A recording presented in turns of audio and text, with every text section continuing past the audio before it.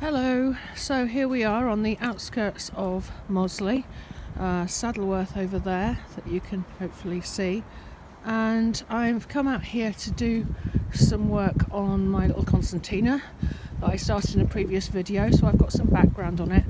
And what I'm particularly interested in are these interesting edges which are part wall. They're like the margins really of fields, part wall, part seed heads and all of the wildflowers that are growing. So they're quite wild and unkempt areas really, but I find them really interesting.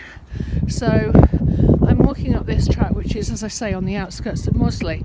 And what's interesting about this is that when we get further up, you will see that there's some, and I just showed you at the beginning, some spectacular views to the right over to all of the moors.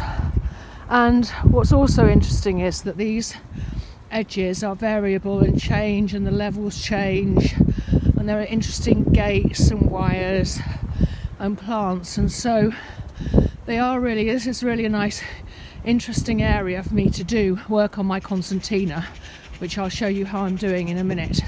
But I just wanted to take you on a little walk up here. So it's got a bit more interesting now. I'm a bit further up the path away from the properties, so you can see more how this fascinating edge is and the different levels from left to right, and then obviously the beautiful moors and valleys to that side. So I just thought I'd do a little bit more to share with you where I'm at. These are great puddles, useful if you forget your water and you've got an empty pot with you. So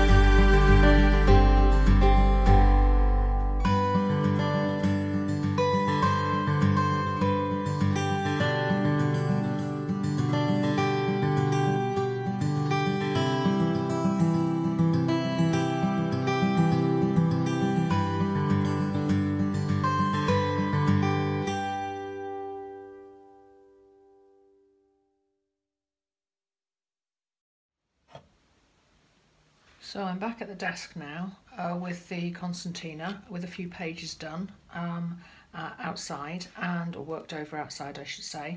I just thought I'd just go through very briefly the sorts of materials I was using out there over the pre-worked book. So I was using this art graft, which is like a compressed graphite, which you can use and wet, and then it sort of sets quite nicely, so that's quite a useful thing to use. Willow charcoal and compressed charcoal. The compressed charcoal again is water soluble, and once it's dry you can fix it and set it and so on. And the willow charcoal is obviously much finer and easy, you know, sort of nice for finer lines.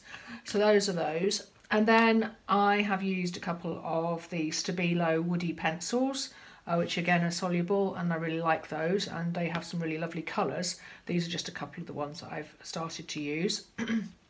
And then the lovely Inktense watercolour pencils, which are nice to use for finer lines. So just as a sort of a intro really, those are the sorts of things I've been using over them. And then here's I always use a couple of elastic bands, very handy out there to sort of hold the pages in place. So I'll get this book opened on the 3 double pages. So I worked on each sort of double page piece at a time. Just to say, these books do tear, so I use sellotape over the back just to reinforce them and support them. So I've kind of got 3 pairs, if you like, and as you can see they look very busy and very messy, which was totally expected because I knew that they had a busy background to start with. So what I'm going to just do here is I'm going to sort of simplify them a little bit just using some white. And in fact this page here, this double sheet here, before I went out I actually added some white acrylic paint just to simplify it a little bit.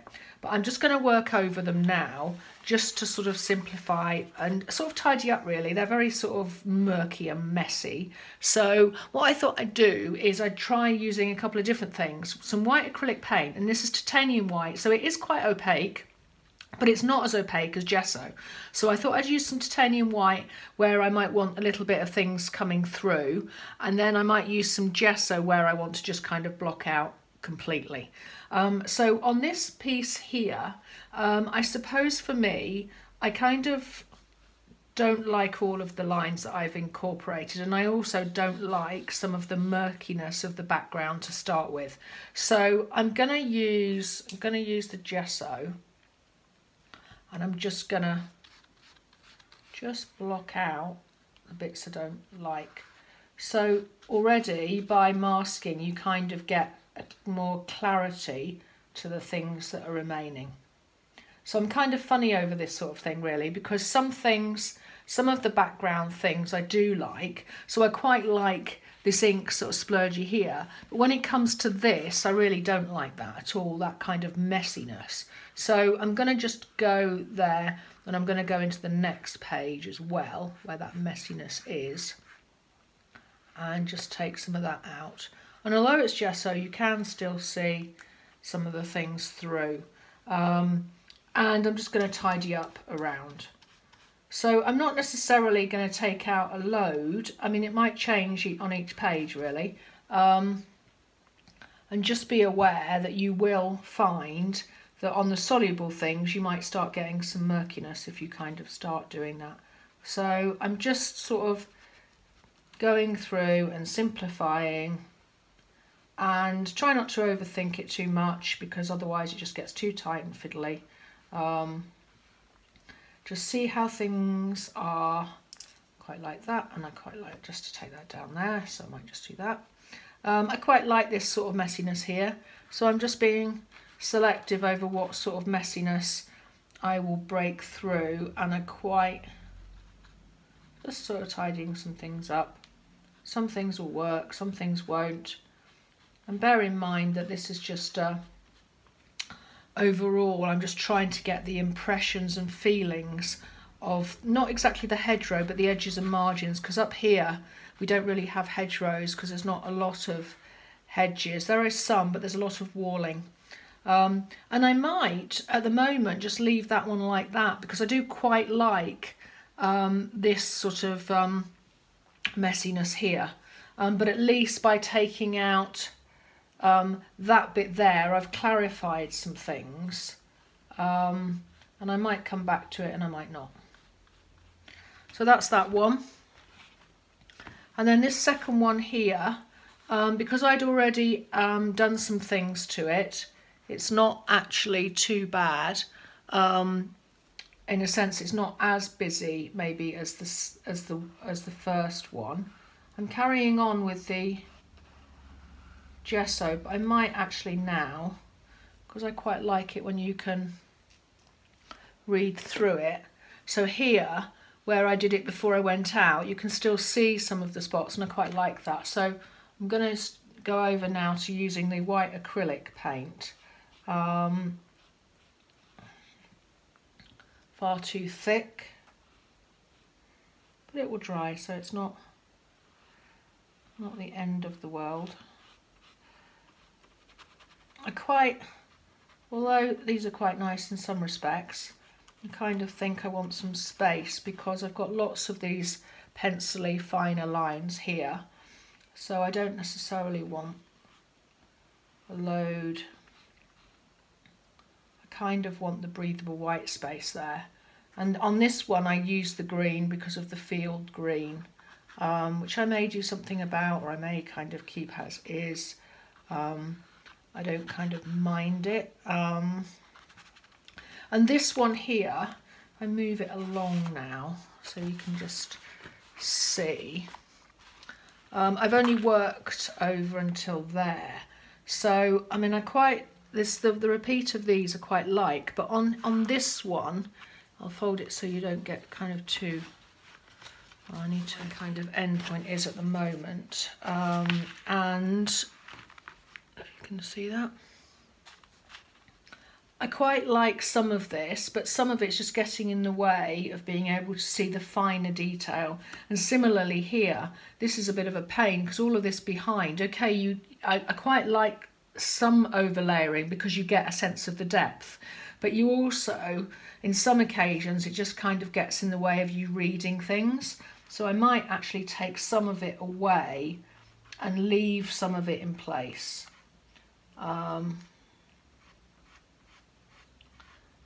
I'm purposely using this old bristle brush actually because I don't want to start getting too fiddly.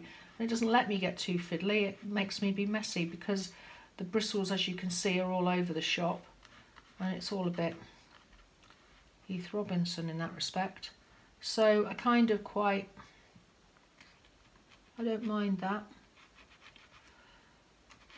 because it's infuriating to a point until you realise it's actually giving you some nicer effects than if you'd been more fiddly, if that makes sense. So I do quite like that. Anyway, I think you can see, I don't want to sort of go on too far with this. I think you can see the way I'm going through these and simplifying now. And so hopefully you've got an impression of how I work with these things. It depends on the weather. At the moment it's really cold and murky out there, so I'm out there for brief periods of time. I keep the materials very simple. And then I come back and I may limit, chop into them a little bit and do some sort of editing, for want of a better phrase. So thanks very much for watching. I think this is probably going to be my last one of 2020, and what a year it's been. So thanks very much again, and please do like and subscribe if you're interested in my videos, and have a great Christmas. Thanks a lot. Bye-bye.